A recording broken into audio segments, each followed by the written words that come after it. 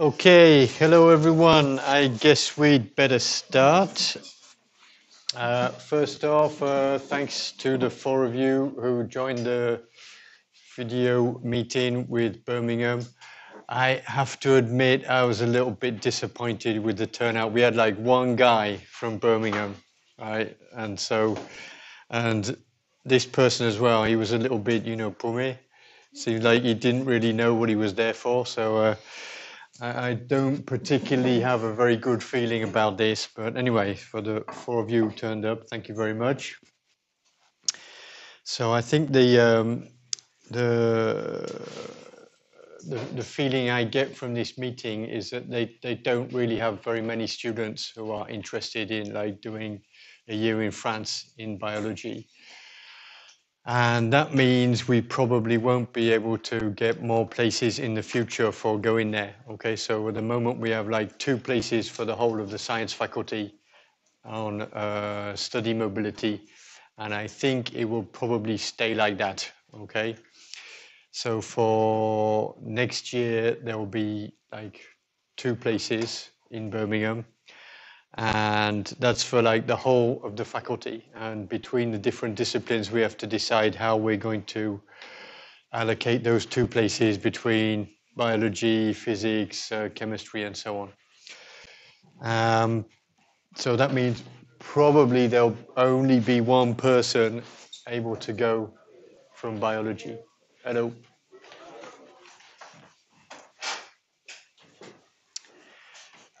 Okay, so that said, now we have the last 2 lectures from me this week on, well, viruses and bacteriophage. So what I think, and we also have to finish off microbe of the week. So I'll send out a microbe of the week question this evening, 7 p.m. Okay, and that means the final results are going to be on Wednesday. Okay, because that's our last lecture. So microbe of the week. Oh, I don't know. Let's see where the scores are as well, since I'm thinking about it.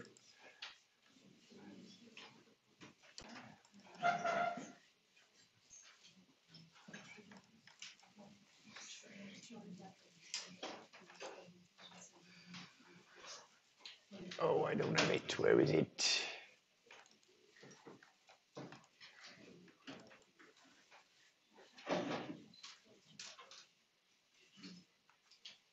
Where are we?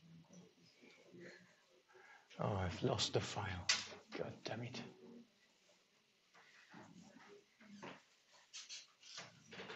Oh, I see. Okay, so here's how the scores stand. There's like maybe 4 people here who are like really sending in good answers every week. So probably between these 4. Okay. So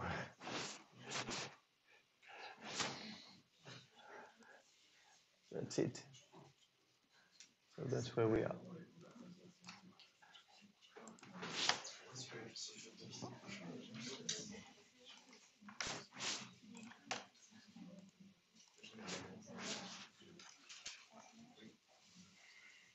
Okay, so let's start on viruses and bacteriophage. So there's basically 2 lectures and there's 3 parts. So we start out with a general introduction, what are viruses and why are they different from bacteria? And then a little bit about some technical approaches, how to study viruses, and then the basics of virus structure. So this is general for all viruses infecting any type of organism. And then afterwards we go on to bacteriophage, lytic and lysogenic replication cycles, how bacteriophage, that is viruses that infect bacteria, impact human health. And then the last part is human viral infections. So what is going to probably happen is I'll probably get to about halfway through the second part today, and we finish up all the rest on Wednesday. The first thing is, what exactly are viruses? So they are infectious particles, some kind of part of the living world that infects other organisms. And in the 19th century, when the first viral infections were studied, there wasn't really any way to characterize viruses. The only thing that was known was that it was impossible to culture them on a simple culture medium. So for, well, I don't know, like cholera, you can culture the bacteria on a culture medium, grow them, purify them, and use them to infect some other kind of animal and validate Koch's postulates. But for a viral infection, it was impossible to grow them in the 19th century.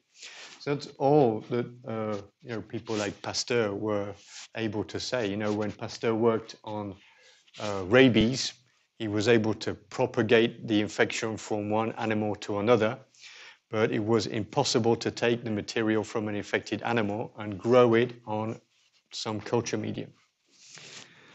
Now, the first indication of what viruses were like, their physical nature, came from Bacteriophages in the beginning of the 20th century, who was working on an infection of tobacco plants, which caused a mosaic-type pattern on leaves. And the infectious agent that was responsible for this disease in plants could pass through the pores of a filter. And one of these porcelain filters, a Chamberlain filter, was known to be able to retain all types of bacteria. So this was the first indication that viruses are really different from bacteria because they could pass through the pores of a porcelain filter. And that was really the first working definition of a virus, a filterable infectious agent. And that was kind of useful because it gave scientists or microbiologists a way to differentiate between bacteria and viruses. Now, that was kind of okay, and people began to work on and understand that certain infections were caused by viruses and accumulated a certain amount of information about the nature of these infectious agents. And in particular, most of the fundamental work was done on bacteriophages. And then by the 1950s, there become, well, this was really the beginning of molecular biology.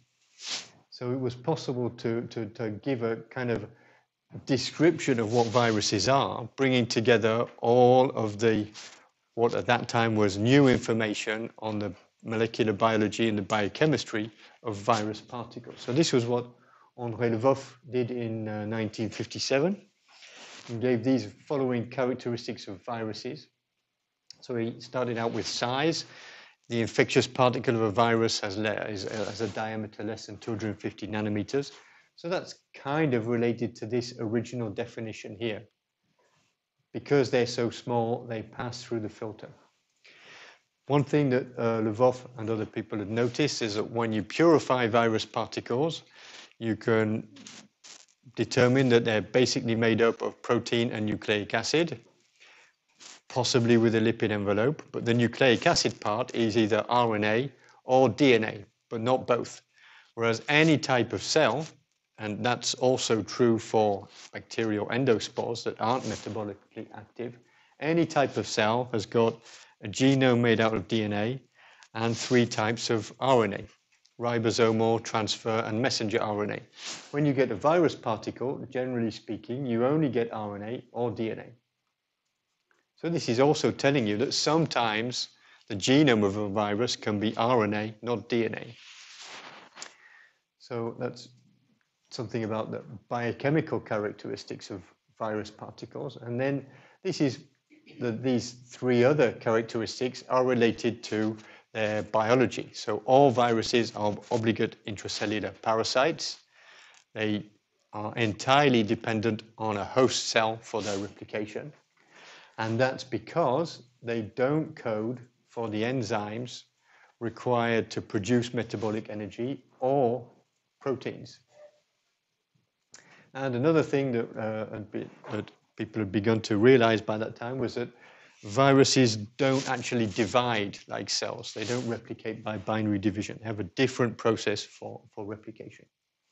Now, the other thing that we could add to this is that when you look in the genome of a virus, no viruses have been found to code for their own ribosomal RNA. And that's really a big fundamental difference between viral and cellular genomes, because ribosomal RNA is practically the most conserved molecule in the whole of the rest of the living world. So the fact that virus genomes don't have this really sets them apart from every type of cell. And this is such a fundamental difference that there's a microbiologist at the Pasteur Institute, Patrick Forter, who has proposed that the history of life is just a several billion year struggle between two different kinds of replicators. Okay, there's the replicators with ribosomes that produce their own proteins, they're cells, and there's the replicators without ribosomes, those are the viruses. And that, ever since the ribosomes have evolved, there's been this fundamental kind of bifurcation in the history of life. Okay, so these were the characteristics proposed by André Lvov in 1957, and not all of them are 100% true for all viruses. So let's have a look at them one by one. Okay, so for this size characteristic. Now, at the time Lvov was writing, basically all known viruses respected his size limit. The biggest virus that was known were pox viruses. And here, these are all like electron micrographs, and I've tried to show them to scale. So this bar here is 200 nanometers. This bar here is 100 nanometers. And you can see that this pox virus particle is just under the size limit, is just about 250 nanometers in diameter. So at that time, this was true for all viruses, and all bacteria were bigger than this.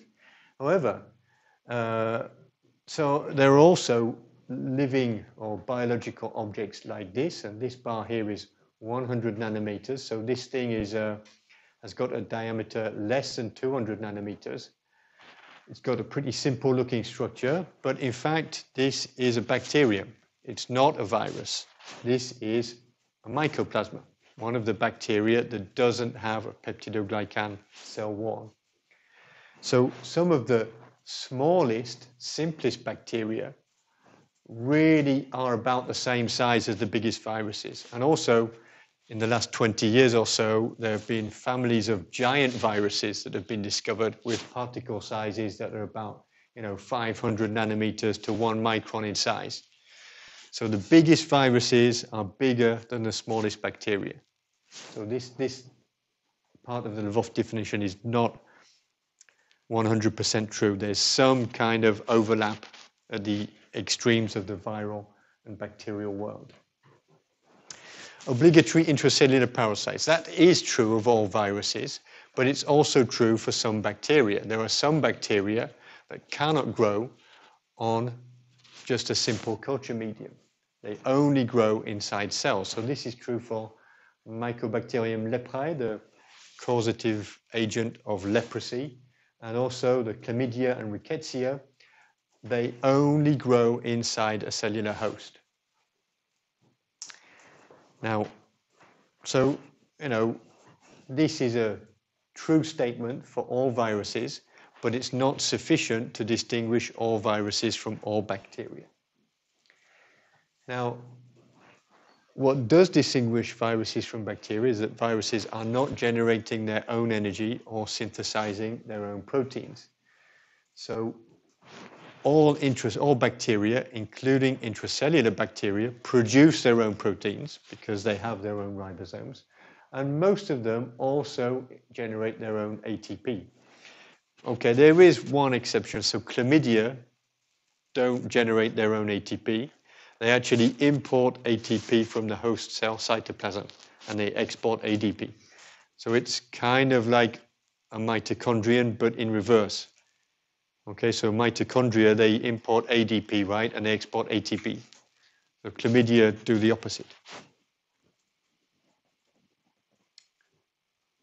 But generally speaking, you know, all bacteria, including intracellular bacteria, are kind of independent for their energy and protein metabolism. Now, the last point was the absence of binary division in viruses. So what exactly does that mean? Well, it means that, you know, all cells, as they grow and divide, they start with one cell getting a bit bigger, and then this cell will kind of bud off and break into two daughter cells. Now, you could imagine that if viruses were to do the same thing, you would get a virus particle, it would grow bigger and bigger inside the cell, and then split in two, and then finally you have two progeny viruses. Now, in fact, this is not what happens. So what happens during virus replication for every virus, and this is true even for the giant viruses, is that at some point after infection of a cell, the virus genome is released. Okay, so you don't have a virus particle that exists anymore, you just have an infected cell. And this virus genome will direct the expression of viral proteins. And then when the infected cell has accumulated a lot of genome copies and a lot of virus proteins, then they're assembled together. It's like putting together a piece of furniture from IKEA or something like that, okay? So the genome's got the instructions on how to make the components, and then the components all fit together to produce a new virus. So this way of producing an infectious particle is really more like the way a cell would produce a multimolecular assembly, like a ribosome or some other multi-protein complex. And that's something that really sets viruses apart from cells, okay? So at some point in the replication of all viruses, the virus itself, you know, ceases to exist, or the virus particle. Okay, so those are the characteristics of viruses. The other thing that's, well, should always be remembered about viruses is that they are everywhere. You know, medical virologists are only interested generally in viruses that infect humans and maybe some animal viruses that can be passed to us. But of course, you know, if you look, then you'll find that there are a whole bunch of viruses that infect vertebrates, a lot of viruses that infect plants, viruses that infect bacteria, and of course, viruses that will infect invertebrates. So as far as I know, there's no type of life form that doesn't have viruses. And if there is some kind of organism where we haven't described a virus, it's because nobody's looked yet. So every type of organism can be infected by viruses. Okay, so we know they exist. How do we study them? And there are a couple of problems. One of them is that they're too small to be observed by light microscopy. So you can't really see a virus particle. And the other problem is that because they only replicate inside living organisms, it's difficult to grow them. So in order to study viruses, the first thing you need is some system to produce them. And then once you've produced or got the virus to replicate in a living system, you have to be able to purify the virus particles. Then once you've done that, then you can analyze what exactly is a virus particle by physico-chemical techniques. And then also, once you've got purified virus particles, you can use them to infect other cells or other organisms in a controlled way, because you know how many virus particles you've got. You can infect animals or cells with a known dose, and then analyze how the infection progresses. This is what I mean by this part, analysis in situ. You're not looking at a purified virus, you're looking at how the virus interacts with the host organism. And then what you want to do is determine when and which virus proteins are expressed by immunochemistry, so detecting specific virus proteins by antibodies. And you might also want to determine which virus messenger RNAs are expressed and how many genome copies you get with molecular biology techniques. So the first thing you need is a system for producing viruses, growing them. Now the first ones that were used were whole organisms. You could get some kind of infected animal or plant, take the tissue that showed symptoms, grind it up, and then somehow inoculate it into a new organism.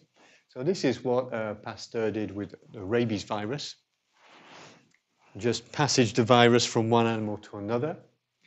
And it's also how the first plant viruses were studied.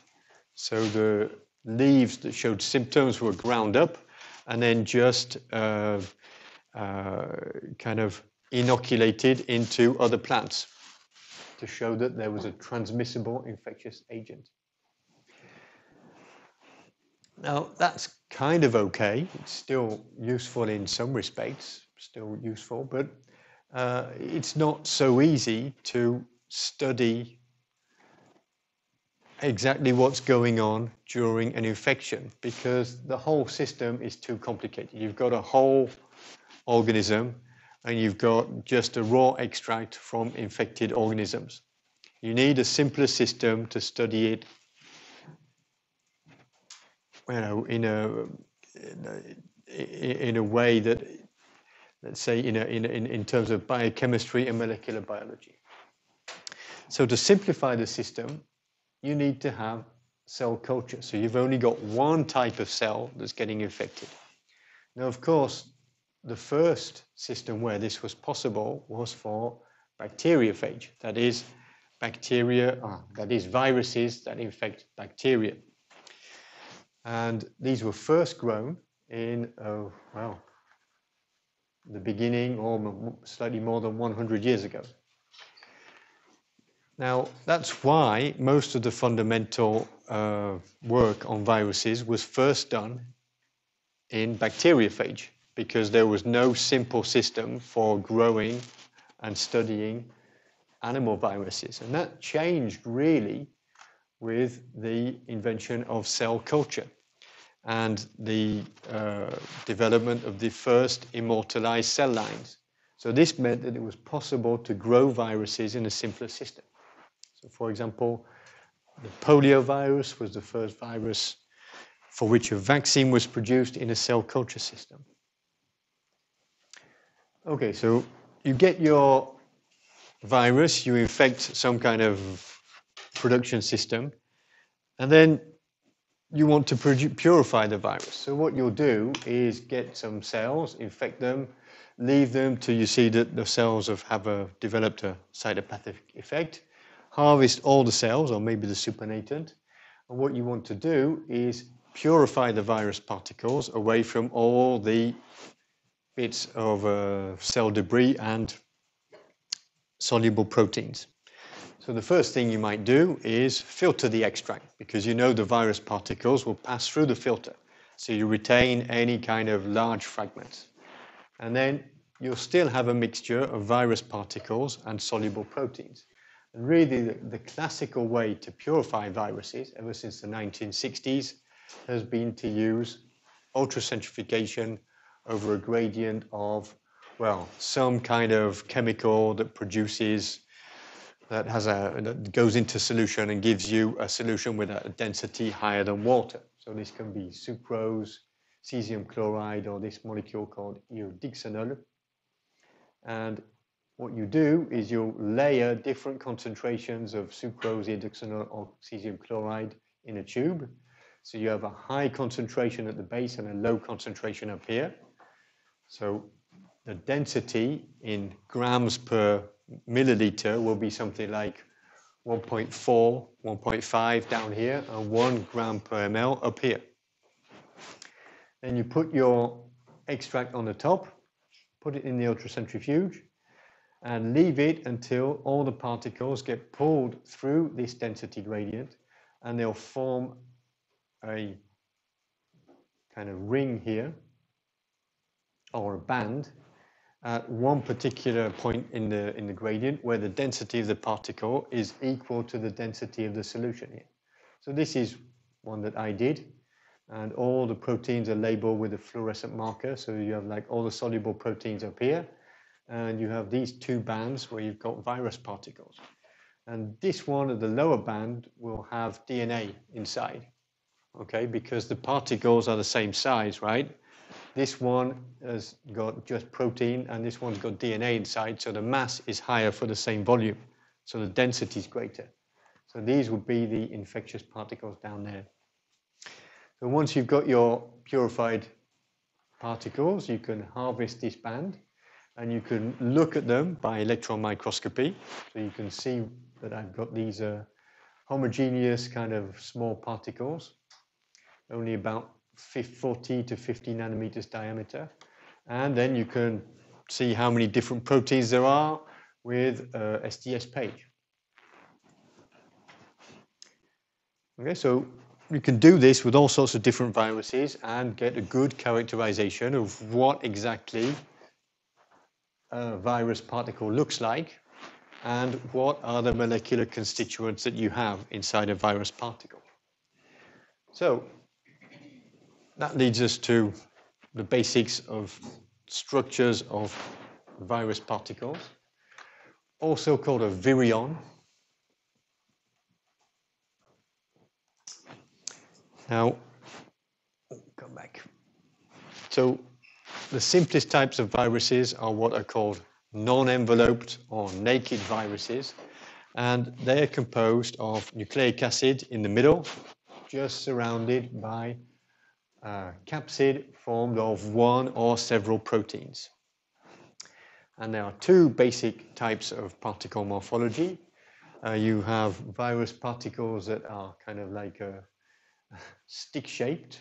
So these have helical symmetry. And there are virus particles that are roughly spherical, which have icosahedral symmetry. And then bacteriophage, they're kind of, or the tail bacteriophage, they're composed of like one icosahedral head and a helical tail stuck together. Now these images are all taken by electron microscopy. Now, other types of viruses are called enveloped. So they have basically a nucleocapsid in the middle. So it's the same thing as what you have here. Genome in the middle, then a protein capsid, and then an envelope on the outside. So the envelope is a lipid bilayer derived from a cell membrane. Now you have like simple envelope particles. So this is a kind of, you can see this is a kind of like elongated structure. On the inside, you've got a kind of capsid like this, and then an envelope on the outside. You've also got some viruses that have, well, many viruses that have an icosahedral nucleocapsid and an envelope on the outside. Complex envelope viruses, well, that's pox viruses, for example. They've got a complex structure. What you see on the inside doesn't really correspond to one of these two simple morphologies. Now, electron microscopy was invented, I think, at the end of the 1930s, and there were the first images of viruses taken in the 1940s. And this was really an important tool for the development of virology, because it's the only way you can actually visualize virus particles. And so many virus families were first, named because of their distinctive morphology in electron microscopy. So arenaviruses, they've got a kind of granular texture inside the particle. Coronaviruses, they have a kind of crown around the outside of the virus particle. Cheliciviridae looks like a kind of cup on the outside of the virus particle. So electron microscopy and virus morphology, very important to name virus families. Okay, just a little bit about these two types of capsid morphology, helical and icosahedral symmetry. So the basic function of the capsid proteins, is to protect the nucleic acid, okay? Because at some point in the virus life cycle, the virus has got to leave an infected cell and go and infect another cell. And a DNA or an RNA molecule, just on its own outside the cell, is not going to last very long. Chemically and enzymatically, it will be destroyed. So in order to be able to transmit from one infected cell to the next, the virus has got to get some way to protect its genome. And that's basically the function of the capsid. So the idea of the capsids with helical symmetry is that, okay, the nucleic acid is a long linear polymer, right? So what I can do to protect this linear molecule is get subunits of a protein that will form a kind of ring, and then form rings around this long linear molecule to give a kind of helix like this. And then all of my DNA or RNA will be covered with protein and it will be protected. And that's basically what is happening here. So certainly for the tobacco mosaic virus, which was one of the first ones to be studied, you've got an RNA genome and it's associated with thousands of copies of a single capsid protein. And the mature virus particles look like this. You've got the kind of very long filament, RNA on the inside and protein on the outside. Now, this kind of architecture is very, very frequent in plant viruses. There are a lot of different plant viruses which are non-enveloped with helical symmetry. Now, in animal viruses, there are viruses that have helical capsids, helical nucleocapsids, but they are all enveloped, okay? There's no naked helical viruses that infect animals. So for example, this one here, you can see you've got like an elongated particle. It's covered with an envelope. Anybody know what this is? It's very nasty. Don't want to catch it. If you catch it, it's a coin toss whether you live or die. It's not the rabies? No, good guess though, good guess. Because rabies is also one of these with a helical capsid, but it's not. This is kind of like more elongated. This is Ebola virus, Ebola hemorrhagic fever virus. And this one is measles virus here. So you've got a kind of, the actual particle is kind of spherical, but inside you've got a kind of big ball of filaments that are wound up inside. So the nucleocapsid is filamentous, helical symmetry, but kind of wrapped up into a ball. So this idea of wrapping up the filament that contains the nucleic acid into a ball is also the concept behind icosahedral capsids. So the idea here is, okay, we've got our nucleic acid, but it doesn't have to be like stretched out in 2 dimensions like this. What you can do is you can roll up the nucleic acid into a ball, like a ball of wool, and then cover it with a kind of spherical coat of protein. So in this case, the capsid proteins form a kind of sphere, which is hollow, and the genome gets packaged in the middle.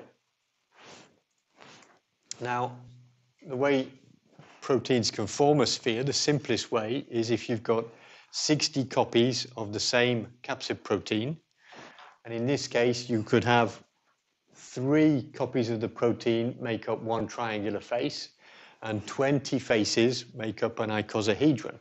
So that's why this is called icosahedral symmetry. Okay, because in the simplest form, these spherical particles are formed of 60 copies of one protein, and 3 copies make up one triangular face. Now, there's a bit of a limit of the size of particles like this. They can only be, 20 to 30 nanometers in diameter. So that means the genome has to be pretty small. However, if you want to get more DNA or RNA into an icosahedral capsid, you have to add some more proteins and have more and more complex architecture. But whatever the architecture, you can still somehow, well, the people who do structural biology, they still realize that there's basically this kind of icosahedral structure, because at some point there's always a pentamer up here, which is at the kind of vertex of one of these triangular faces. Okay, so icosahedral capsid structure, the idea is you've got proteins on the outside, they make up a hollow ball, and the DNA and the RNA goes inside. Yeah. So what are the basic functions? So that's the basics of virus architecture. And just like for bacteria or anything else in biology, you need to know something about the structure-function relationship.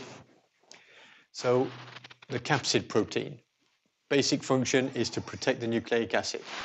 And for naked viruses, non-enveloped viruses, the capsid proteins also mediate attachment and entry into the host cell. Now, for enveloped viruses, okay, so we've got some kind of protein around here, and then we've got the envelope. For envelope viruses, the capsid protein is on the inside, right? So it can't interact with anything on the cell. So in order to be able to bind to a cell, every type of envelope virus has got to have at least one kind of surface glycoprotein. And the function of this surface glycoprotein is to mediate the attachment and entry into the target cell. Now, many envelope viruses have got proteins in between the capsid and the envelope, which are called either matrix or tegument proteins. So these matrix proteins are often involved in maintaining the structural integrity of the particle. They kind of like join these two parts of the particle together. They can be involved in budding of the envelope virus particle, and sometimes they can, these tegument proteins can be released into the host cell before the virus expresses its genes. So here's two examples. A rhabdovirus, this is a rabies virus particle. So it's got a helical symmetry with an envelope. The envelope glycoprotein, it's the attachment protein. There's a nucleocapsid on the inside, and there's the matrix, which is just holding the thing together. Herpes viruses, they've got an icosahedral capsid here, envelope on the outside in blue, several different envelope glycoproteins on the outside, and in between you've got this kind of mass, which is several tegument proteins. Okay, so far, this is the basics of virology. Filtrable infectious agent, and then these different parts of the Voth definition. You should understand the basic techniques for studying viruses and the basics of virus structure. Okay, so now I'm going to ask you this question and see if what answers we get.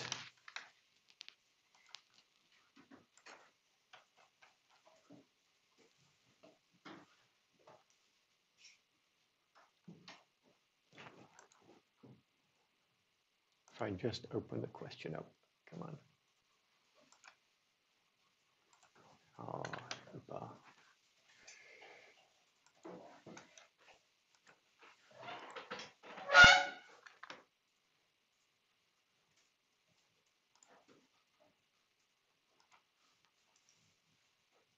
Okay, now it should be open.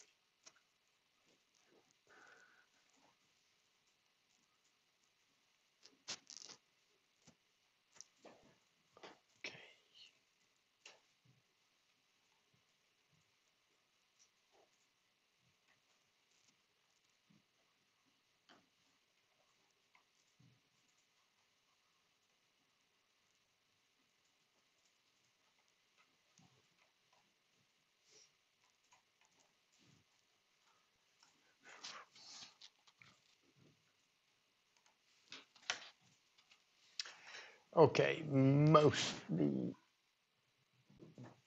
All right, so yeah, question one, that's true, yeah. All envelope viruses must have at least one glycoprotein. This is also true. Basic function is to protect the genome. Two is false, okay? So most people got the right answer here. The thing is, capsid are always proteins. So polypeptide, I should say. Well, polypeptide is not exactly the same thing as a protein. Polysaccharide or polypeptide, this is capsule antigens in bacteria. This comes up regularly as a mistake in the exams. Capsule, capsid, don't get mixed up, okay? Viruses are not living organisms. About 50% of people say yes, 50% of people say no. We'll talk about that one later, but this one, okay, number 4. Non-envelope viruses are more resistant to detergents than envelope viruses. So most people say no. Well, somebody who says no, why did you choose that answer? This is not something I said in the presentation, but you can work it out from your knowledge of biochemistry. So nobody chose this as the correct answer. So you think it's false, right? Why do you think this is false? Because the envelope is made to also to protect. So if they didn't need that protection, they wouldn't have an envelope. They would be just naked. I'm not really sure I understand. So the thing is, any other?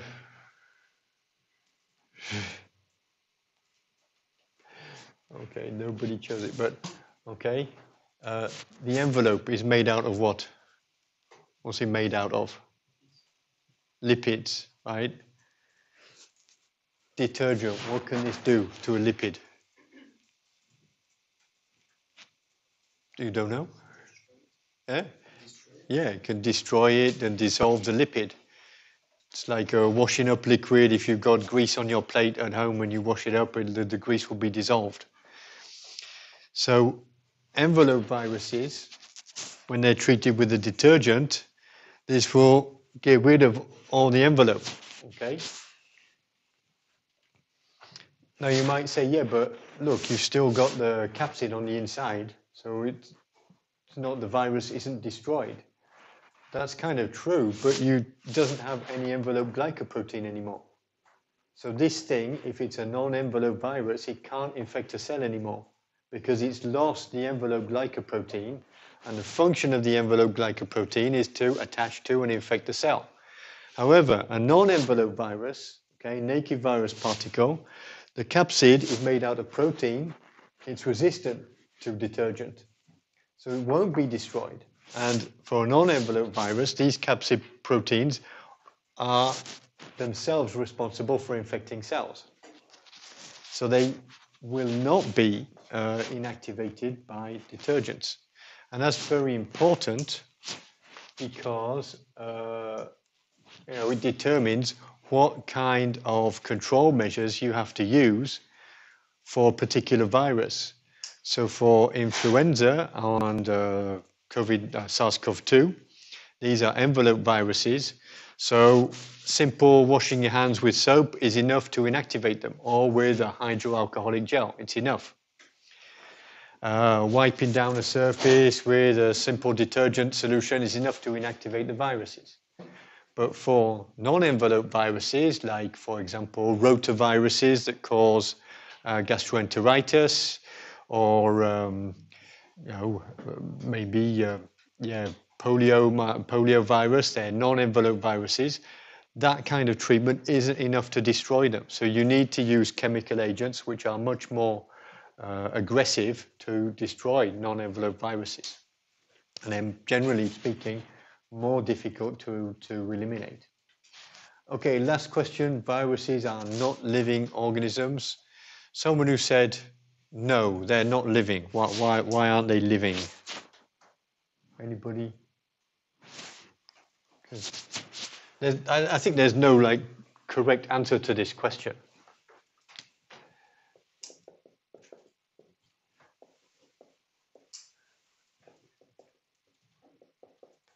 So somebody who said no, why aren't they living?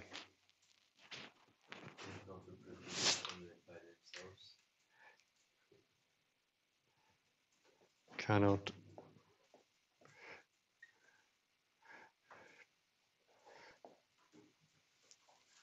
Anyone else? Or is it the same thing? Okay, so they can't reproduce or grow on their own. Anybody who thinks, yeah, they're alive, these things. Because not everybody said this was true. So someone who thinks this is false, I guess you think viruses are alive. So if so, why should they be considered to be alive?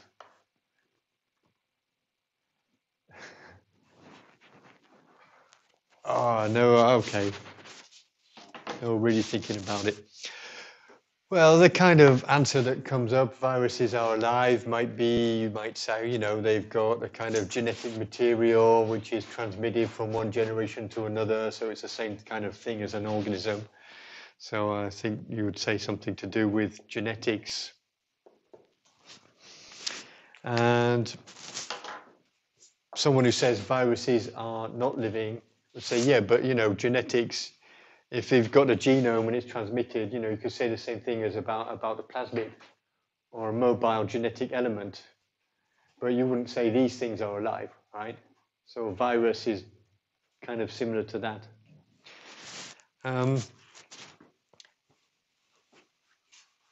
One of the kind of interesting things about this is that it's not really obvious what the answer is. So it's almost like there's a continuum between a real living organism and then some kind of part of DNA that favors its own replication.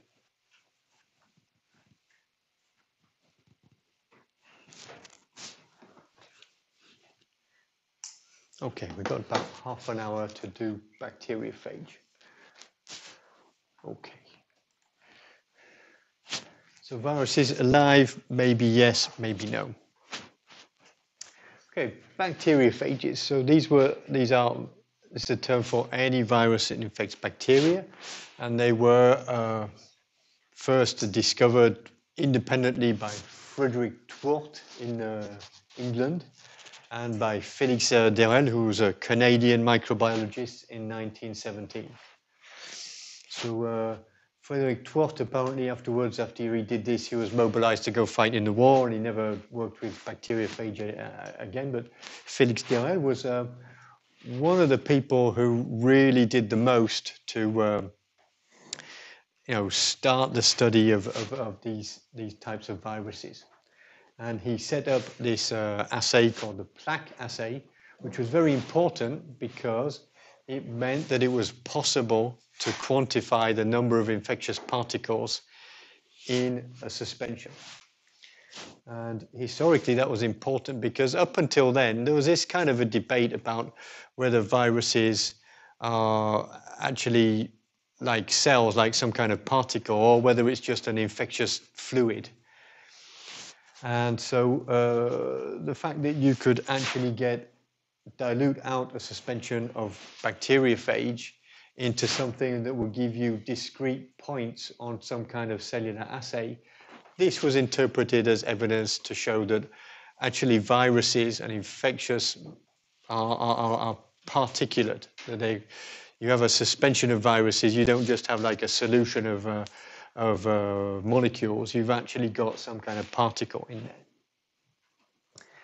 Now, bacteriophage have been very important for studying the fundamental processes of molecular biology, because this was the simplest system that was able to replicate its own DNA. So things like the DNA is a genetic material, not protein.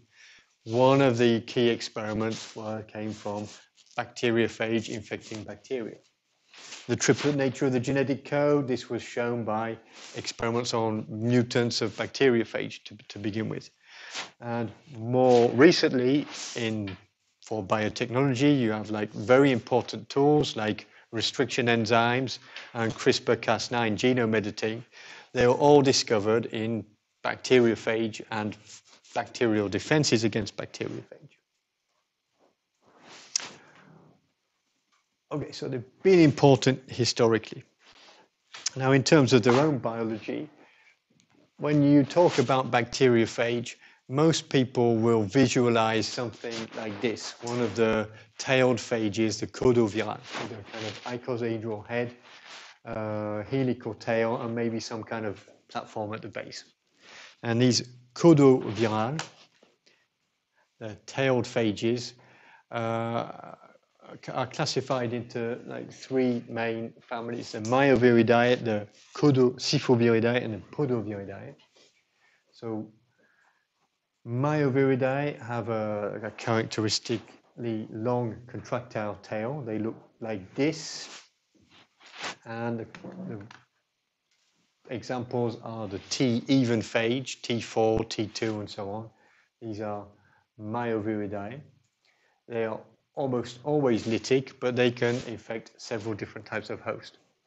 Now, Siphoviridae, like phage lambda, have got a long, flexible tail, and they can often have a lysogenic cycle. That is, they don't always lyse the bacteria that they infect. Podoviridae, like the T-odd phages, T7, T3, I believe, they've got a very, very short tail structure. It's almost just like one kind of like foot at one of the vertices of the capsid. They're always lytic, almost, and they have a narrow host range. They'll only be able to infect one particular type, or maybe one strain of one species of bacterium. Now, that's what most people think of when you think about bacteriophage, and in fact, they're the most frequent types, okay? And they've all got double-stranded DNA genomes, these guys. Now, these are the most frequent types of bacteriophage, but there are other kinds of bacteriophage around. So you've got bacteriophages which have filamentous, non-enveloped capsids, like Inoviridae. There are viruses that are icosahedric without a tail, and you've got a variety of enveloped bacteriophages. And some of them have really strange looking morphologies, like this one. Gutavios looks like a kind of droplet here with some kind of protein at one end of it. This thing here, Lipothrix virus, looks like a snake. I mean, look at the size of this thing, like a micron long here. And Fusellovirus looks like lemons or something. So these viruses all infect archaea, living in an extreme environment. So Sulfolobus lives in hot springs. So, you know, the world of bacteriophage is a lot more diverse just than this, okay? If you ask somebody, draw me a bacteriophage, everyone will draw something like this, at least I hope. But in fact, the phage world is more diverse than that. So we know a lot about the biology of these viruses, and we know a lot less about the molecular biology and the biology of these more exotic bacteriophage.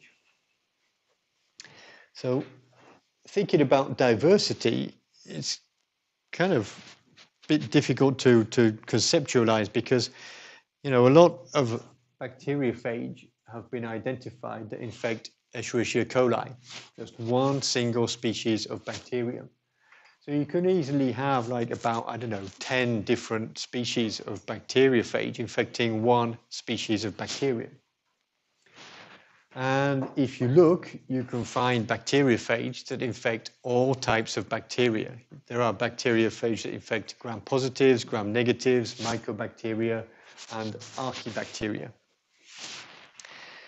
Now, how many types of bacteriophage are there, and how many, you know, in the world? That's not really known, and it's not so easy to measure. So I think there are only something like 20 or 30,000 named species of bacteria that can be grown and studied. But studies of DNA diversity in soil or marine environments have shown that microbial diversity is way bigger than that. So the estimates for the number of different bacterial species in the world, they're way bigger than the 30,000 species that have been identified. There's probably, 2, 3, maybe 10, maybe 30 million different species of bacteria on the planet. And you've probably got at least as many or 10 times as many species of bacteriophage. Okay, so there's a lot of genetic diversity in bacteriophage genomes. Another thing to think about is, how many phage have we got on the planet? Okay, because if you look for them, you find them pretty much everywhere. So how many are there? Now, so this is kind of like audience participation part, but I think we'll just do this as a show of hands, if everybody is okay with that. So think about 1 ml of seawater. How many phage do you think you've got in like 1 ml of seawater down at the beach? Okay, so who says 1? Hands up. Who says 100? Who says 10,000? 1 or 2. Who says 1 million? Most people. Who says 100 million? Okay, a few people. So if you go down at the beach, like a Pornic or something like that, on a coastal environment, it'll be more like 100 million per ml. But down out in the deep seawater, which is most of the volume of the ocean, you probably have 1 million per ml. Okay, so if you like go and swallow, if you end up choking while you're swimming in the sea and swallow a bit of seawater, you've got a few 100 million bacteriophage you've just ingested probably. Okay, so that means how many are there going to be in all of the world's oceans? Okay, so you might have some kind of guess as to what the volume is in the complete world oceans. So if you just think that the average will be about 1 million per ml, what's the number going to be in the whole of the world's oceans? Okay, so who says 10 to the 10? Nobody. You're right. Who says 10 to the 20? Nobody. Who says 10 to the 30? 1 or 2 people. Who says 10 to the 40? Almost everybody. The correct answer is 10 to the 30 particles. Oh, this number is just incredibly huge, right? And it becomes very difficult with these powers of 10 to really envisage how big that is. So another way to try and envisage the quantity here is to think about, how much carbon have I got in marine viruses? So if each particle contains about 0.2 femtograms of carbon, how much is that? So it's kind of easy, you could say, it's a certain number of tons or kilograms. You could just multiply these two numbers up together. That would be a bit too easy. So the question is, that's equivalent to how many blue whales? Because you can visualize a blue whale, right? See how big that is. The idea is if you put all the bacteriophage together that are in the oceans, it's the equivalent of how many blue whales in carbon. Okay, everybody got this idea? Okay, who says it's 1? 1 blue whale, right? Massive. Who says 100? Who says 10,000? Couple more. Who says 1 million? More people. Who says 100 million? 1 person. You're the closest. The correct answer is 75 million, apparently. Okay, so that's a huge amount of carbon. Okay, and if you line them all up, apparently this would be like 10 million light years in length if you put them like one after the other. So there's really a huge amount of bacteriophage in the marine environment. And it's the second source of, or the second, stock of organic carbon and organic nitrogen in the marine environment after bacteria. And because it's such a huge amount of carbon, then bacteriophage are really having an impact on the cycling of nutrients in the marine ecosystem. So in ecology, I don't know, I'm not really a big ecology person. I have a very, very simple and basic conception of ecology. So I don't know if you have this kind of thing. Primary producers are down here. So you've got like bacteria or something that are going to be fixing carbon dioxide and producing organic carbon. And then they're going to be eaten by something like this. This is the first consumers. This will be some other types of microorganism. They're going to be eaten by shrimps. And then these shrimps are going to be eaten by some kind of like fish. And then the fish are going to be eaten by a great white shark or something.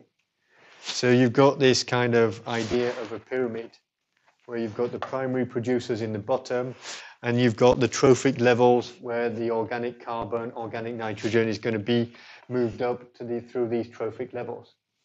And then at the end, when these organisms die, they kind of get decomposed, and the carbon and the organic nitrogen that they have is going to be recycled up through the trophic levels. So that's the kind of basic idea, but it doesn't include bacteriophage. So what's going to be the impact of bacteriophage? Well, it's going to be that a lot of these primary producers, cyanobacteria and the bacteria that are decomposing all the organic material from the dead larger animals, these bacteria will be infected by phage, and then they'll be lysed and their contents will be released. So in fact, not all of this organic carbon and organic nitrogen that is present in bacteria will be available to be mobilized by these higher trophic levels. There's going to be a lot of it which is going to be shuttling in between bacteria, because the phage will infect some bacteria, lyse them, and that will release organic carbon for some other bacterium to use. Okay? So the overall effect of all of these bacteriophage in the environment is that there's going to be a lot of organic carbon that stays at these lower trophic levels and doesn't actually become available for larger organisms. So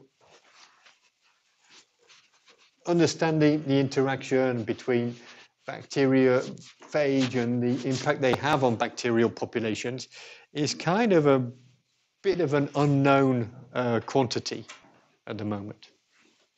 But because there's so much carbon, so much organic nitrogen stored in bacteriophage, they do play an important role.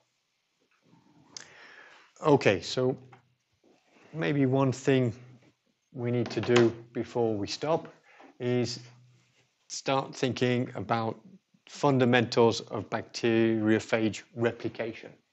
And this goes all the way back to the 1930s, with classical, huge, fantastic classical experiment from Ellis and Delbruck. And what they wanted to do was to study the growth curve of a bacteriophage. Like in the lab class, we study the growth curve of bacteria. You inoculate a culture of bacterium, and then you follow how many bacteria you have at different time points. So they were doing exactly the same thing with bacteriophage. So they got some kind of bacteriophage. Now, in order for bacteriophage to grow, you can't put it in LB medium. You have to put it into a culture with bacteria. So you infect the bacteria with the phage, and then you take samples out at different times, and you titer how many phage do I have at different time points. And once they did this, they got these kind of graphs. So this is the time, and this is the number of plaques that they got with their plaque assay on a log scale. So what they found, and this was a very reproducible experiment, you've got a lag phase for the first 10, 15, 20 minutes. The numbers don't go up. And then you've got a very, very rapid release phase, and then you've got a kind of plateau. So you've just got 3 phases in the growth curve for bacteriophage. Latent phase, release, and then plateau phase. And this can tell you 2 things. It can tell you how long a replication cycle lasts for a phage. So it's the time between when you start the infection and when you get to the beginning of the plateau. That's it. That's the phage have replicated. And it can also tell you how many phage are released from one infected bacterium. Because down here at the latent phase, this is telling you the number of infected bacteria you have. And at the top of the plateau, that's telling you the total number of phage you've had released. So if you divide this number by that number, it tells you how many phage get released from one infected bacterium. And this can be something like 100, 1,000, 10,000, something like that. So you beginning to get some kind of idea of how phage replicate. Now, in order to understand really how this works, you have to understand the plaque assay, okay? So the plaque assay works like this, and it's almost the same thing as you did in the lab class to count the number of bacteria in a suspension. You start out by preparing 10-fold dilution series, and then you inoculate these dilutions not onto the agar plate, but onto a mix of bacteria in soft agar, and you pour that onto the plate. Then you put these, I think I should probably start drawing this out. So you pour these, and put these plates into the incubator, and then after a while, what you'll see is that where you've got a high dilution factor, there's no infectious phage anymore. So you just have the bacteria growing in a kind of lawn. Then when you don't dilute the phage very much, all the bacteria get infected and they all get lysed. So you have a kind of like clear plate. And then at some kind of dilution, you'll get individual plaques that you can count. And one of these plaques corresponds to one infectious particle that you had in the sample. So what you can do to get the titer of your sample is you count the number of plaques, you multiply by the dilution factor, so this is 83 times 10 to the 3, that gives you 8.3 times 10 to the 4, but you only inoculated 0.1 ml, so you need another factor of 10, so this gives you 8.3 times 10 to the 5. And it's in plaque forming units per ml. So this is just the same kind of thing as for bacterial colonies. Bacteria, it's CFU per ml. Bacteriophages, PFU per ml. Now, one of the things is, okay, when you start this experiment, you've got purified bacteriophage at the beginning. But after a certain amount of time, okay, like 10 minutes after infection or something like that, you've got a mixture. You might have free bacteriophage and you have infected bacteria. So the question is, when you get a plaque on this assay, what does it really represent? Okay, and I've given you 3 options here. So you have to try and think about this.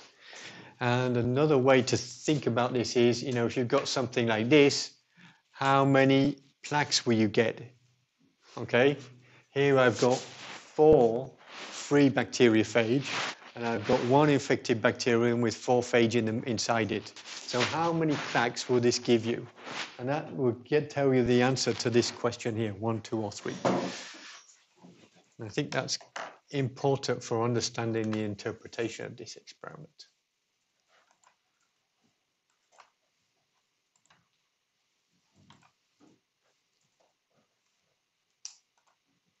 Okay, now I've started it up again. The question should be open.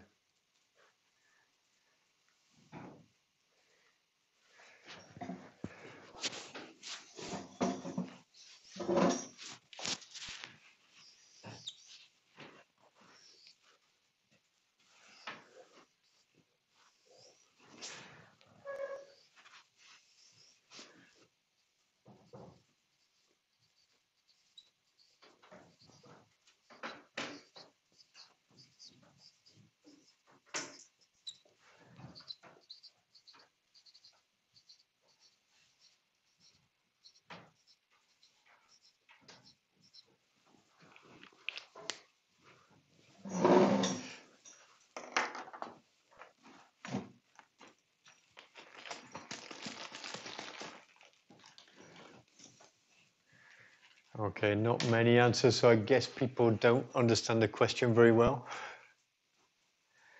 Yeah, that's the problem, isn't it?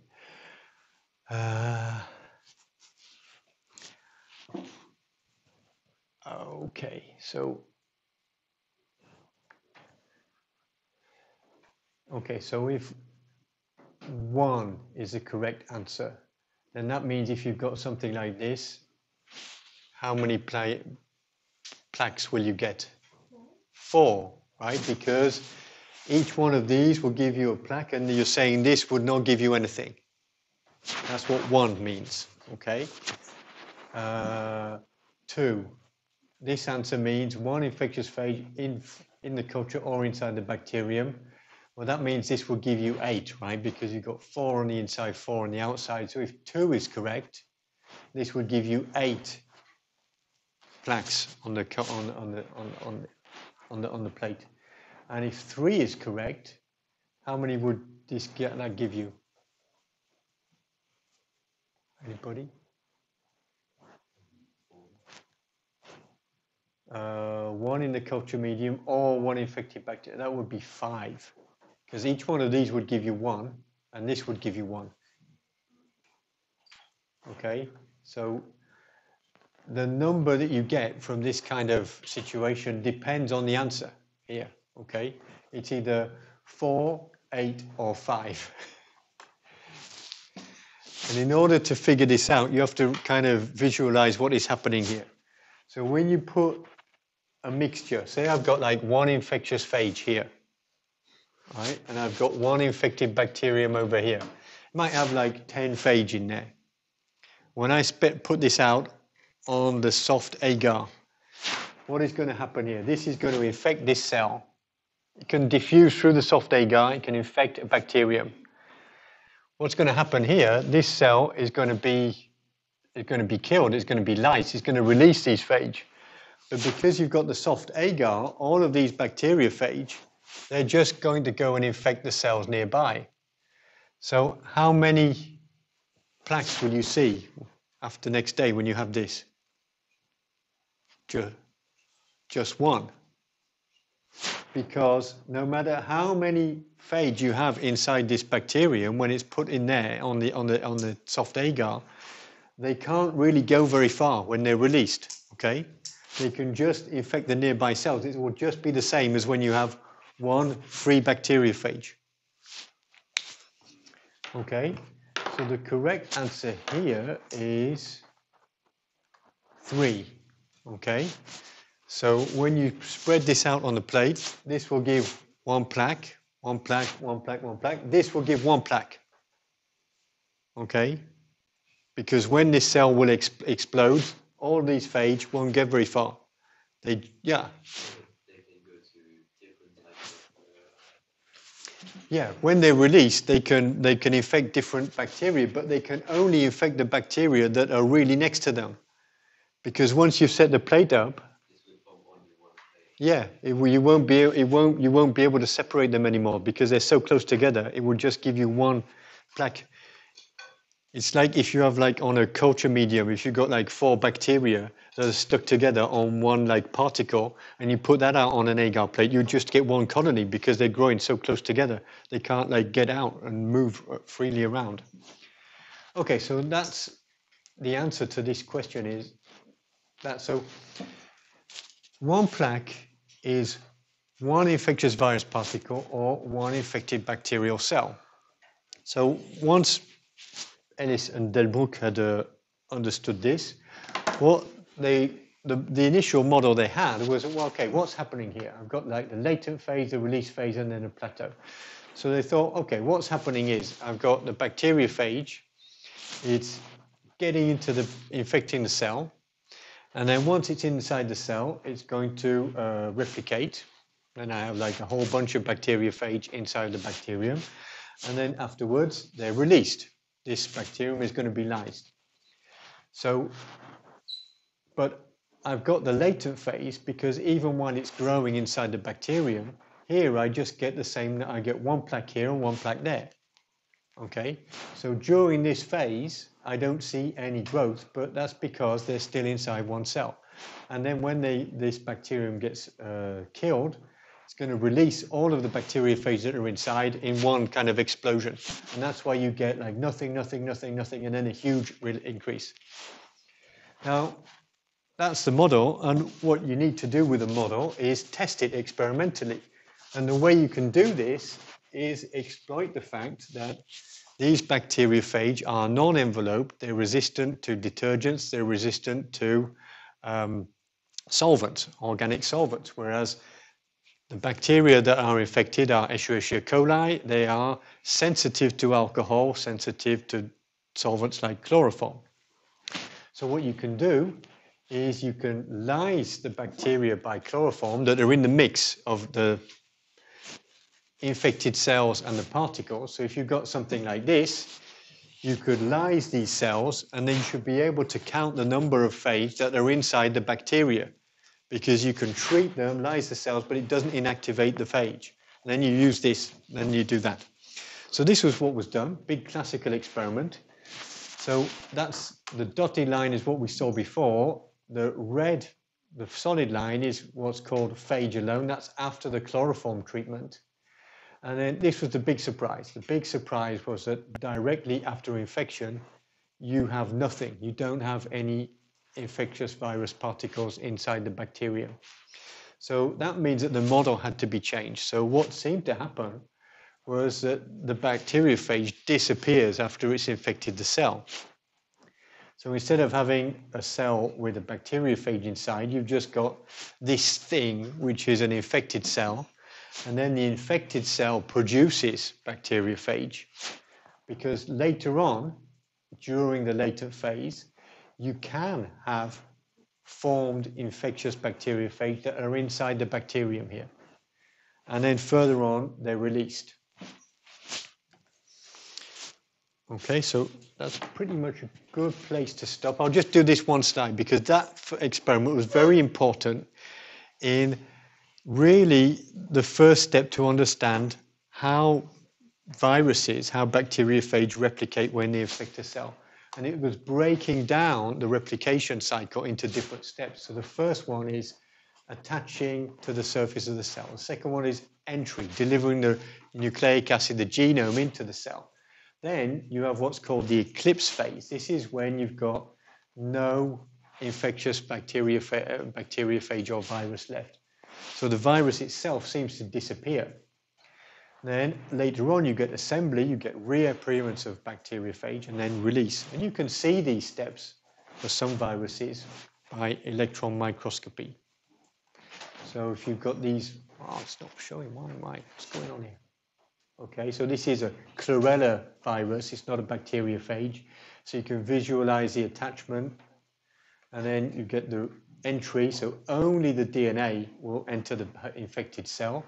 That's why you don't have an infectious virus anymore, because you've separated the DNA from the capsid, and you need both of them together to have an infectious particle.